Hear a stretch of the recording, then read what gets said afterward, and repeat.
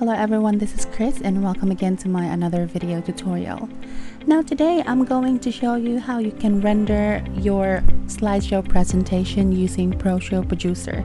Okay, I'm going to be explaining to you what are the best settings that you can choose for you to render and make the final video output for your slideshow presentation.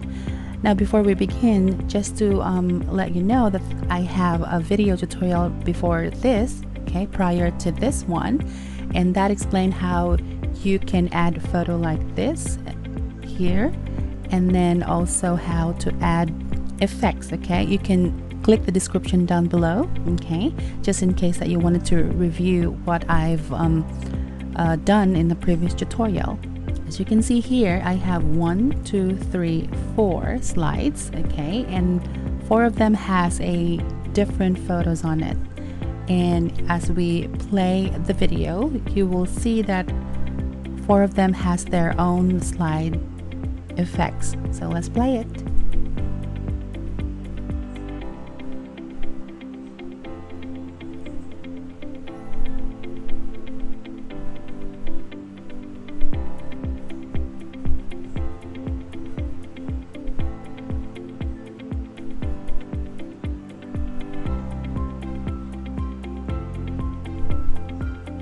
Alright, so it's a very good presentation. Now one thing before we export this project, let's just go ahead and make some additional effects on this video slideshow. Okay, so you notice here in this first slide there is an indication that 3.0. This is an indication that this slide will only gonna show 3 seconds duration.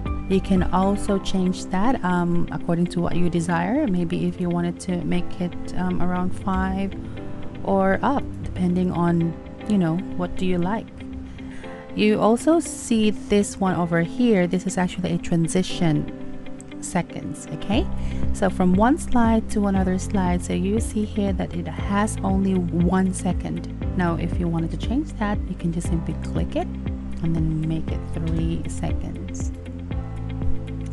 You can also click this one over here and drag it like that so that you will see the preview of how the transition will look like.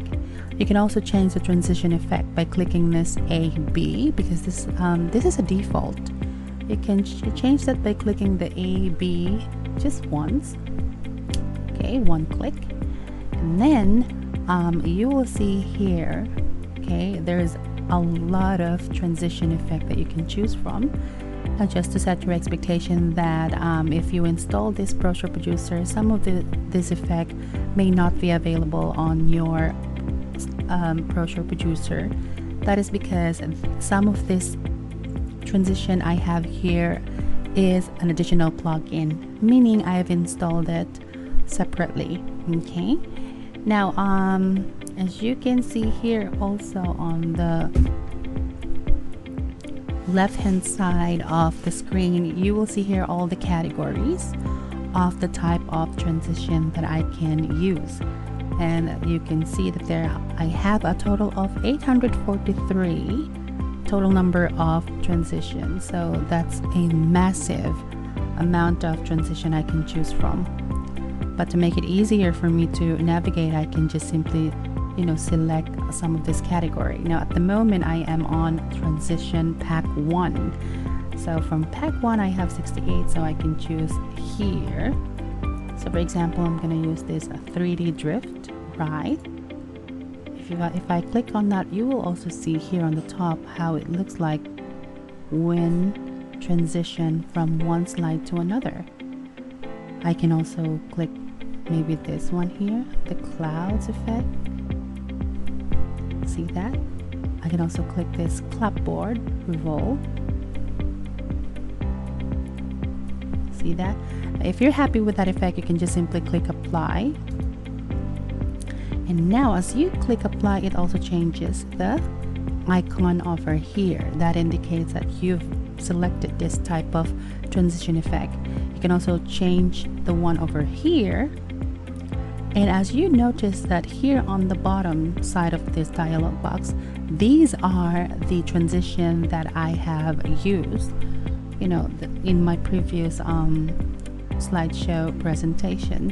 So these are the recent effects that I've used. So I like this one, so I'm gonna click it and let's see a preview. Look at that. See that lightning flare going on? Okay, and this one over here, let's change it. Maybe this one, I love this as well. Look at that. See, so beautiful.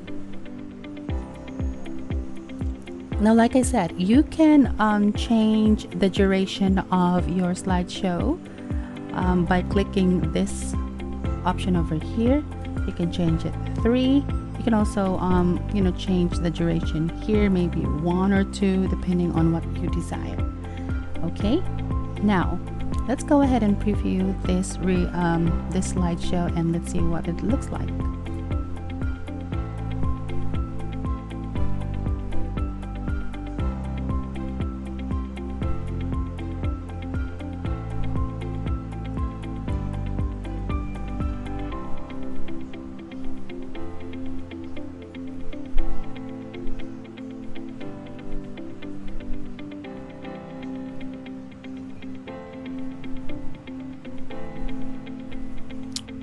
It's just so amazing. I love it.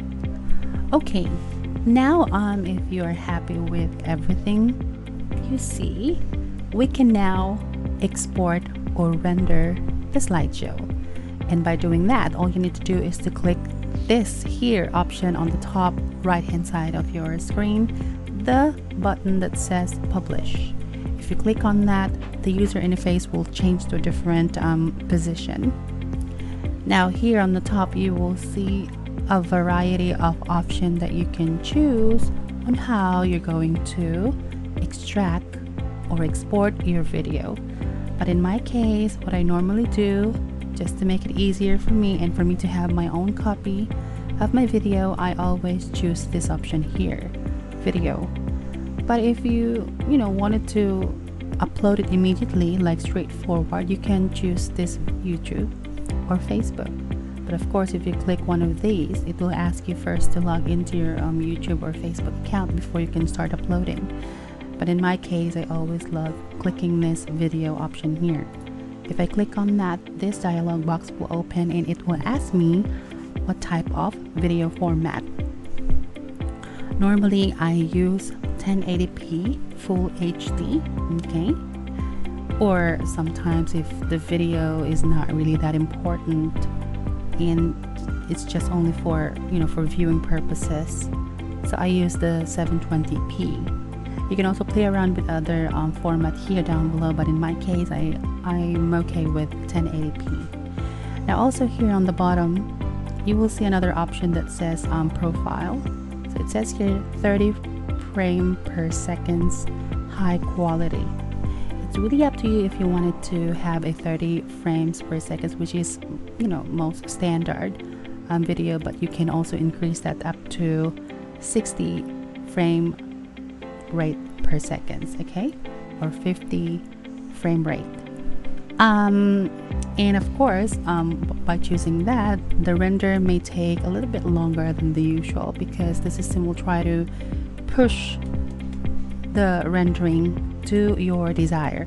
But in my case, I'm happy with 30 frames per second, okay?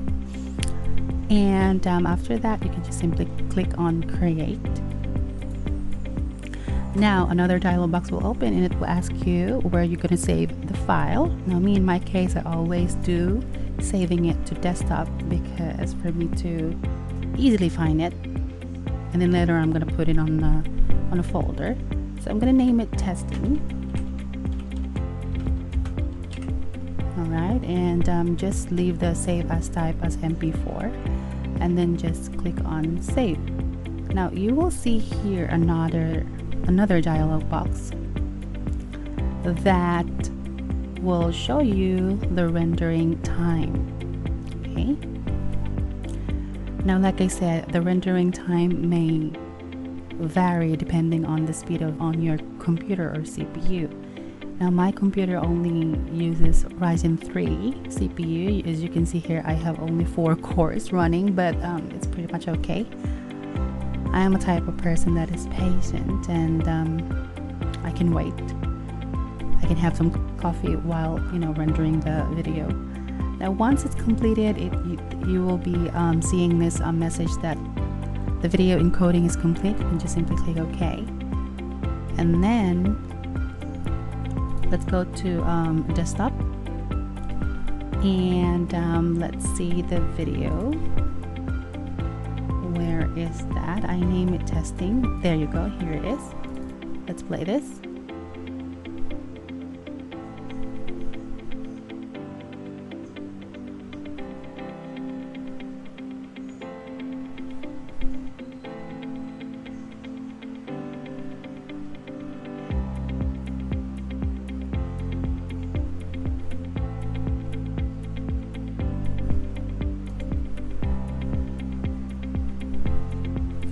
Alright, so as you can see, the video really looks stunning, and I'm happy with it.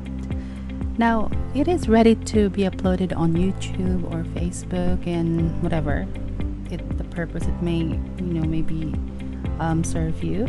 So I think that's it. That's how you export your video using Proshow Producer, and I hope you've enjoyed the video, and don't forget to subscribe, and see you again in the next tutorial. Thank you and goodbye.